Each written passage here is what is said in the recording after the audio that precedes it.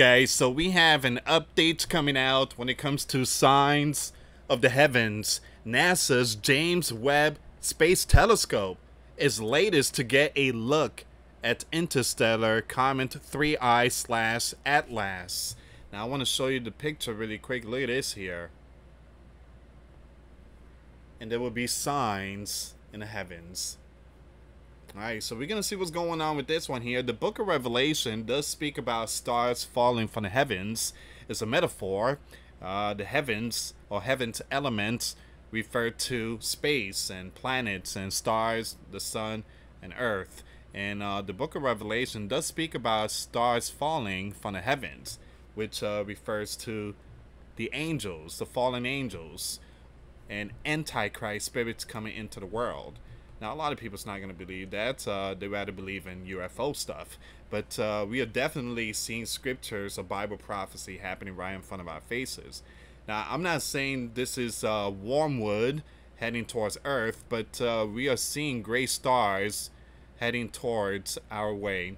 Alright, guys, before I start, for those of you that want to send us letters or prayer requests, you can send it to me, US Santiago, or my wife, Jessica Santiago, at 3432 US Highway 19, number 2, Holiday, Florida, 34691.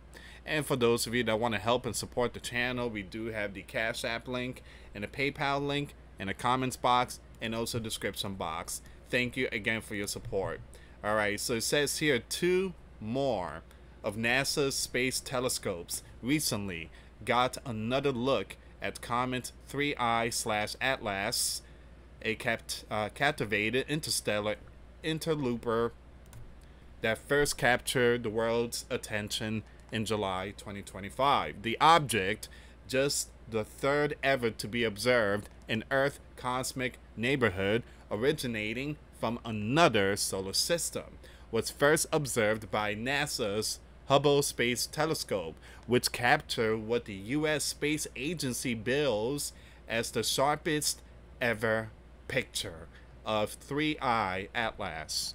Now, the James Webb Space Telescope and another newer observatory known as Sphere X had their own opportunity to document the intriguing comet, which has been drifting through interstellar space for billions of years. I like how they use the number billions. Alright, so while the scientific community is largely in agreement that 3I/Atlas poses all the telltale characteristic of a comet. Now, a controversial astrophysicist from Harvard University stirred up public fascination when he began claiming it could be an alien spaceship. Alien spaceship. We shall see. This coming, I think, November or October, we shall see. But here's the thing. It's not going to hit us. Actually, it's going to be 295 million miles away from Earth's atmosphere. So this thing has a better chance of hitting Mars, possibly Jupiter. But, again, there's some account on X. Some people are saying that this thing is going to go around the sun, and then it's going to hit Earth. Again, there's nothing to back that up. That's all just conspiracy stuff. But, again, you know, you're going to hear a lot of people say those things. And, again, there's nothing to back it up. So, but this is the real deal. We are definitely seeing some kind of space rock heading towards our region. Like I said, it's not going to hit planet Earth. But according to some not NASA, but scientist, I think his name is Loeb. He's the one that keeps saying that this is an alien spaceship or something. So the world's scientists and space agencies may not be buying such a sensational theory, but they're still trying to get a better idea of what what the comet is and from where it came from. Sometimes it's good for us not to know these things. Sometimes it's good for us to just leave it alone, because eventually, you know, demons are real. and the fallen angels are real. The Bible says that the Euphrates rivers will dry up. There's going to be, again, the pit will be open, and many locusts and demonic demons will be released. And there will be huge chaos going on throughout the entire world. But again, just like the people that mocked Noah during the time of him building an ark, there's still people out here that's acting like those in the time of Noah. They mock, they laugh, mockers and scoffers. They don't believe this type of stuff. They just, again, lost poor souls, and they're just a walking dead corpse. They're not saved. So it says here, what is the 3I/Atlas comet? Well, again, you see that white line? Alright, so this is planet Earth here, and it's not even gonna hit us, but there's a possibility, perhaps Mars, or it's not even gonna hit Jupiter. But people are saying that this is gonna make a turn around the sun, and then it's gonna hit us, which is again, there's nothing to back that up. I mean, you're gonna have those conspiracy people out there that's gonna be saying those things. There's nothing to back that up. So it says here, a likely comet known as the 3I/Atlas made news in July when it was confirmed to have originated outside Earth's solar system, which makes it just one of 3 known interstellar objects ever discovered in our cosmic neighborhood.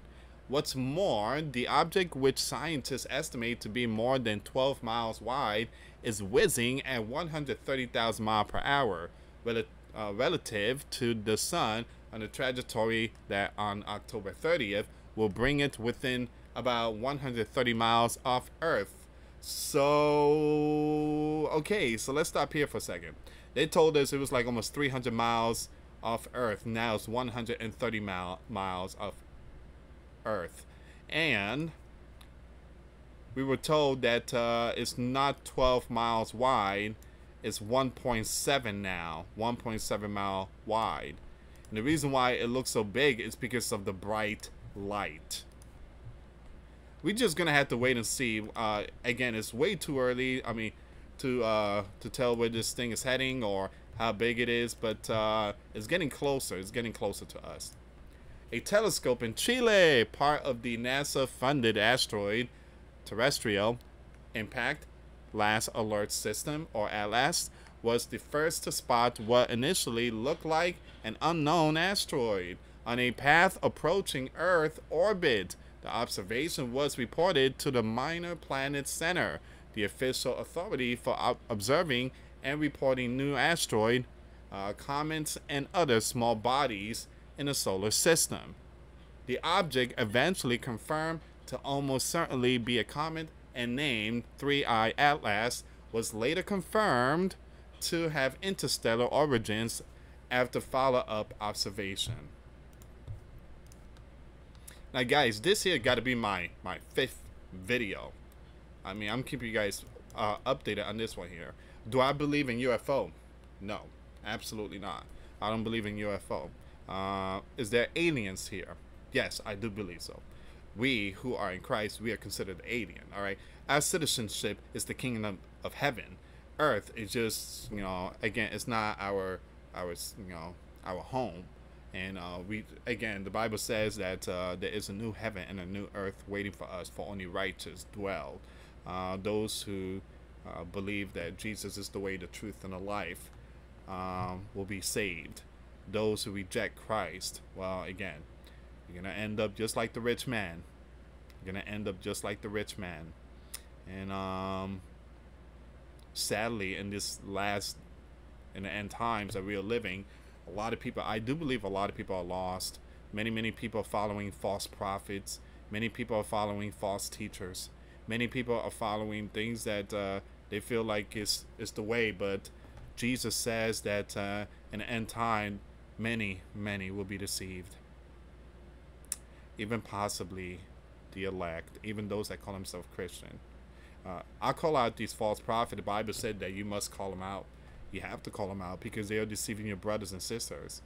When I call them out, I get Christians just emailing me, boy, oh boy, how dare you go after one of God's messenger, Lewis? All right, so give me a second here. God messengers are his disciples, not prophets. We are told to go out and make disciples. That's a command. That is a command. It's written in scripture. Go out and make disciples. There's nowhere in scripture to say go out and make prophets or and all that. No, go out and spread the good news. What is the good news? The gospel of Jesus Christ. That is the good news. All right, so it says here, though the object possessed no threat to Earth, astronomers in the World Space Agency are still intrigued enough to want to observe the three-eye atlas as closely as possible. NASA's iconic Hubble Space Telescope previously got a glimpse of the comet in July, collecting data that allow astronomers to estimate the size of the comet's solid icy nucleus as anywhere from 1,000 feet to 3.5 miles wide. 3.5 miles wide. The Hubble's observation may have helped pinpoint the comet's size, but scientists still have not determined what comprises its core, nor precisely where in the cosmos is originated. Now it says here, the James Webb Telescope, Space Telescope, then observed the interstellar object, August 6, 2025, in near-infrared light, followed by the newer Sphere X telescope from August 7 to August 15 to get a better idea of its physical properties and chemical makeup. Here's a look at the images each telescope captured.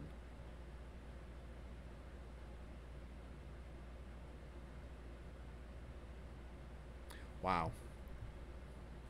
A telescope that could actually get a glimpse at something that's, we're talking about far away distance from Earth. That's amazing. That is amazing. That is just amazing. And we have this picture here. This thing's just heading towards, I wouldn't say Earth, but it's heading close to us. And this is just amazing times, the Bible prophecy. Jesus said there would be signs in the sun, the moon, and the stars. We have seen the signs of the sun, the solar flare eruption. We've seen the signs of the moon. We've seen all these blood moon. Again, there's a blood moon coming September 7th or the 8th. 7 billion people will see the sign of the blood moon. And then after that, the sign of the star. This will be basically the final for 2025. So we are seeing the signs of the sun, the moon, and look out, there's a star coming. Jesus says the heavens will be shaken. And for those of you, a lot of people think that heaven is, where the angels and God and Jesus is at. The heavens is also another way to saying like sky or looking up. All right, so this the kingdom of heaven, which is the angels, God, and our Lord and Savior Jesus Christ. Then there is the heavens elements. 2 Peter chapter 3.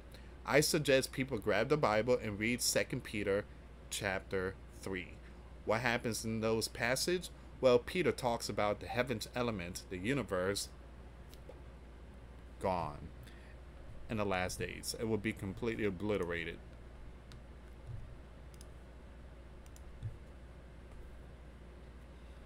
All right, so I'm just gonna skip the rest of this here, guys, and I'm gonna leave the link in the description box.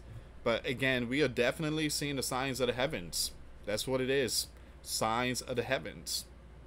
We are seeing it, we are living it, we are witnessing Bible prophecy, wars and rumors of wars, and kingdom against kingdom, earthquakes. We're definitely seeing an earthquake. We are seeing the Antichrist spirits. God is giving up people to a reprobate mind. We're seeing that right now. We are definitely seeing some, again, the signs of the sun. We've seen so many things And these are a wake-up call. I do believe Jesus is coming. The rapture is imminent. Now, can that star or the object be Jesus coming? No. The Bible says when Jesus returns, it will be a shocking surprise. It will be in a blink of an eye. People will not expect the return of Jesus in that day. But man, when that day comes, ooh, it will change the world forever. Thank you so much for watching, guys. Till next time later. Peace.